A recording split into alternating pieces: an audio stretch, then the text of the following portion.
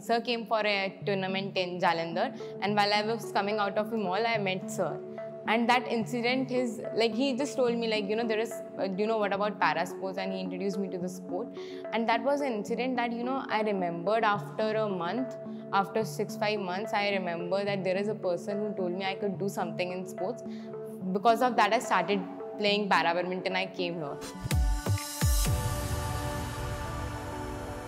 Palak Kohli is a girl who was living in a different world, different dream, and never thought of being an elite athlete.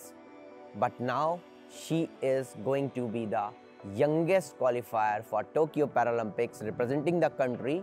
Like the way I met Gaurav sir outside a mall, and that me, a junk food lover, changed into a sports person. Like, it can happen with anyone. So you just need to be alert for the opportunities that you can find them on the way anytime. So you should be alert, and you should be positive, and you should just grab those opportunities and then see what happens to the world.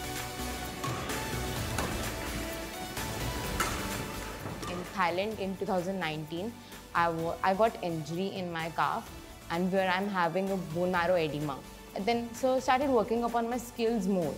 I used to just come and I used to sit on wheelchair, and I used to do my service practice and other strokes so that I can, just focus upon my skills.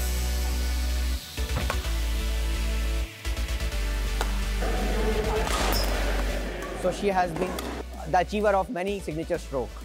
So let us see how Palak deals with the shuttlecocks when it is on the net or it is on the backhand.